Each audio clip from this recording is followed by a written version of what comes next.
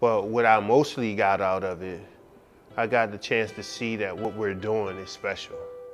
And no matter what city you go in around the country, and after I left Chicago and Gary, I ended up going to Milwaukee. I just came from New York doing some work in New York. But in each one of those cities that I went to, I just noticed how much more special Chester was. No matter all the little small stuff and the crab in the barrel mentality, we do have a community of people that does work with each other. You know, it's not going to be any city that we can go in and we can do some of the things that we're doing here. We're revitalizing a whole city through just the heartbeat of the city, which is this street, Avenue of the States.